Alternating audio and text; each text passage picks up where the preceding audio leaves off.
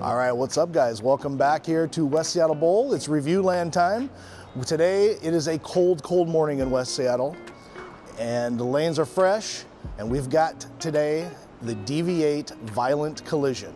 We're gonna throw it up against the DV8 Brutal Collision, which should be interesting to see. The Violent Collision has the same core, the Collision core, as the Brutal Collision.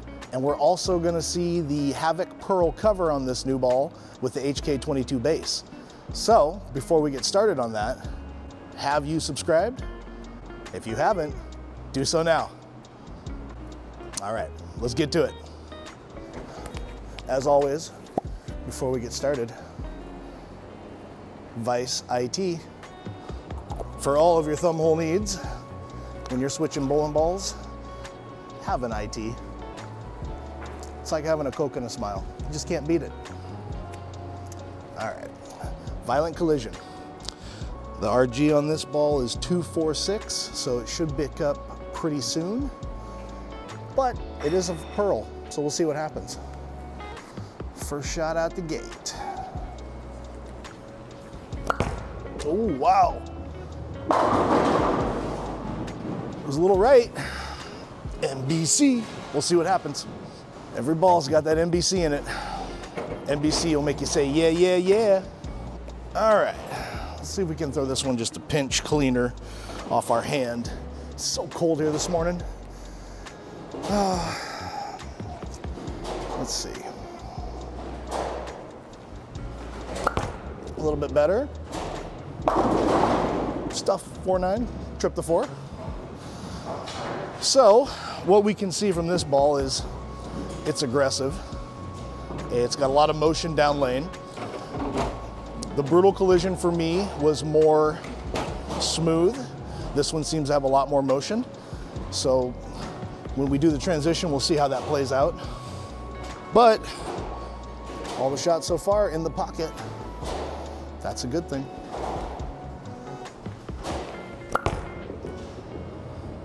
Wow, yeah, that is very motion happy down there. May need to move in just a pinch. This ball for me, being a shiny ball, very much reminds me of a Hammer Flawless. Shout out back in the day, hashtag Hammer Flawless. Just got that pretty look to it. But don't let her fool you. It's pretty aggressive so far. All right, so let's move a couple off that one that just went high, and let's see how she rolls.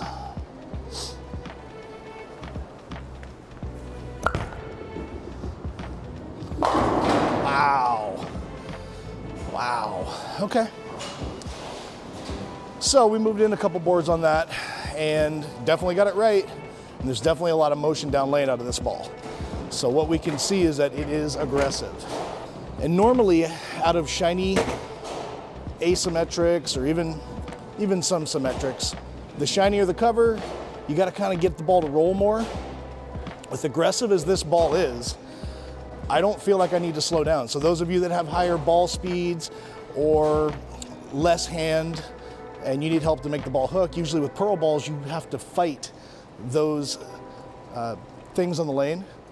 With this ball, being aggressive as it is, I don't think you really have to do that. I can definitely keep my speed up, which for me is a very big bonus. I don't have to worry about keeping the speed slow to get the ball to read. So we'll see how that plays out too.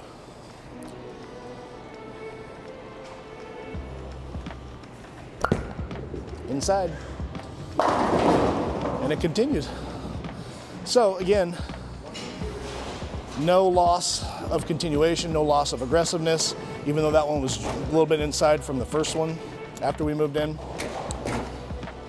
Also with this cover, what I am noticing as I seem to think it's just gonna be a thing now with HK, with this new batch of balls that we have coming, cover isn't slimy. So again, another shiny ball that isn't slimy, that has looking like it's maintaining its reaction and its cover. There we go. Wow. Wow, wow, wow. How about that? Ball looks like it's going a little bit forward off the lane at the end of the pattern, but still it's maintaining angle. It's not duck hooking, so to speak. And we move in just a little bit more, we'll see how that plays out. Let's move in a couple more and see if that actually holds out. I'm not gonna slow it down too much.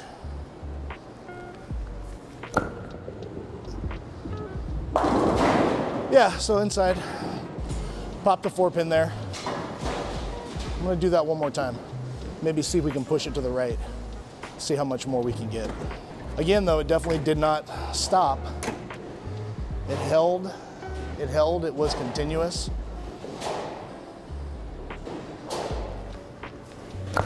There we go. Wow, okay, yeah. Ball definitely had some angularity to it, but it didn't go this way, it went more that way. So what we'll do here, we'll see how its big brother wanted to roll.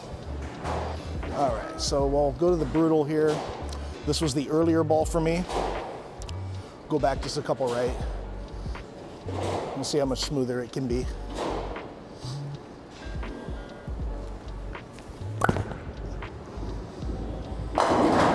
Yeah, again, pretty smooth.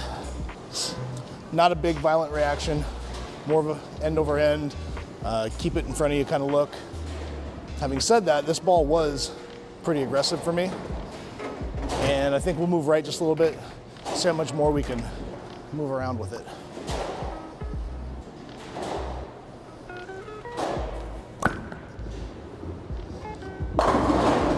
Yeah, there we go. So, really smooth. Definitely not the motion we see down lane out of the violent collision. For some reason, that cover has just a little bit of oil on it. Not a lot, mind you, but you can still see it, feel it. Just a pinch with a violent collision. Beautiful.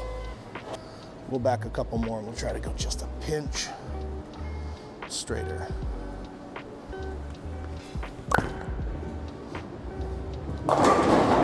Yeah. Collision core, you gotta love it. It rolls so good, but it's so cold here this morning. My hands are like ice. That's what we do though. We don't rest. We wake up, we strike. All right, so we definitely saw how much smoother, how much earlier, and how much straighter we could get with the brutal collision. Going back to the same spot with the violent.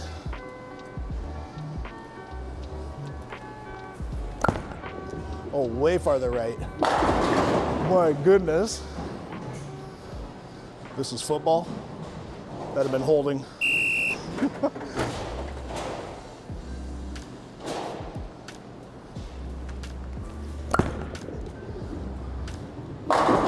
Wow. My God. Okay, so what are we seeing out of this ball that we haven't already talked about, that we're not seeing out of the other ball? Just more continuation, more motion down lane. But man, that low RG is also keeping those pins low on the deck. We're not seeing a lot of flyby pins where they're jumping up and over the pins on impact.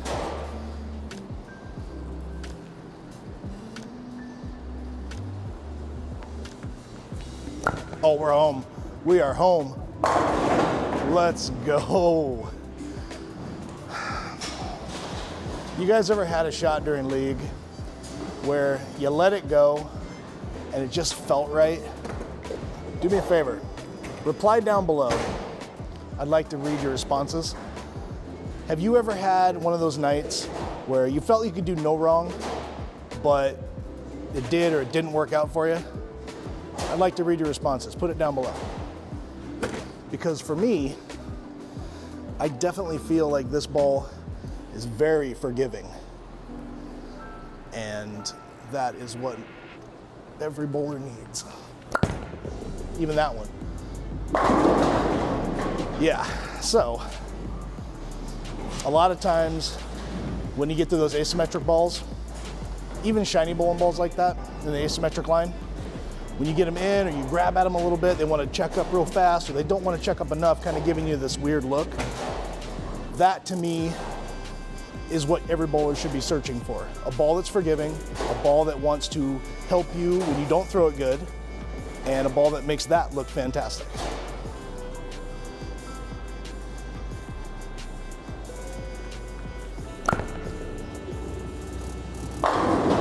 Yeah, yeah, yeah. Hashtag shout out to Lynn. So if I was gonna compare this motion down lane, I would definitely compare it to maybe a Black Widow 2.0 hybrid, but I feel like the Black Widow 2.0 hybrid would be a little sooner down lane, and the Violent Collision would go a little longer down lane, but they both have roughly the same motion down lane, so they're very close, but you can definitely see some little differences. And again, we can still be aggressive with our release, aggressive with our speed, and it doesn't feel like we're giving anything away.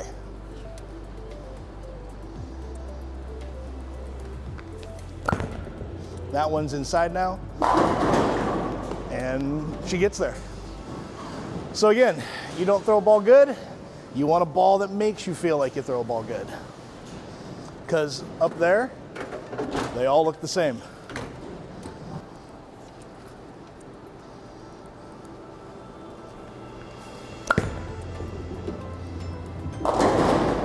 Woo, blower 10, wiggle you dog, you dirty dog. All right, so for me, layout wise, I kept them identical. The Brutal Collision and the Violent Collision. Number wise, it's about 4.5 pin to pap. And basically what that is pin above ring finger kicked out, and then down to 5 o'clock for my CG. So everything's just kind of swung. But what I'm seeing is they complement each other very well, obviously. It's the same core, different cover.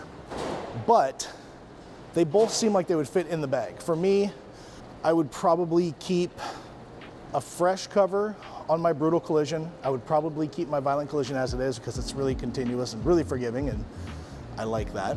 I keep it as is. I could roll into league with these 2 balls and a spare ball, and I think I'd be okay. Maybe we get something lower on the lower spectrum, but if you're going for a 3-game league, like, I don't think you'd need something crazy. They definitely would fit in the bag. I would lean towards bowlers that have higher ball speeds, I think would like it, and bowlers that don't have a lot of hand just because of how aggressive it is down lane. I think it would play very well. Having said that, I like to play inside a little bit, and it's very continual and very forgiving. So I would probably put it in the versatile category where anybody could throw this ball. I don't think it lends itself hard one way or the other, but I would definitely not recommend it for somebody that straps on the ball on a fresh out shot. It might be a little too much wet dry.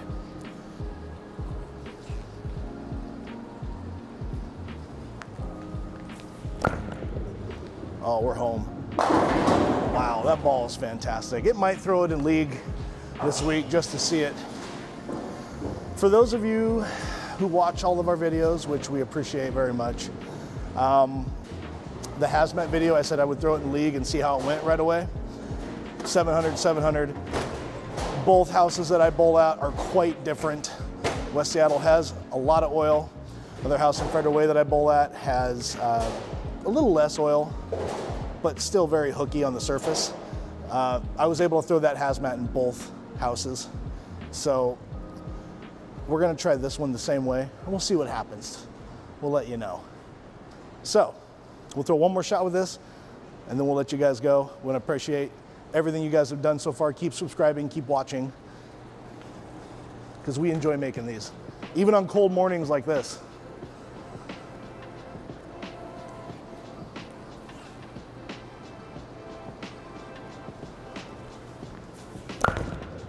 Inside. NBC. All right, guys, have a good one. Appreciate it. We'll catch you on the next one.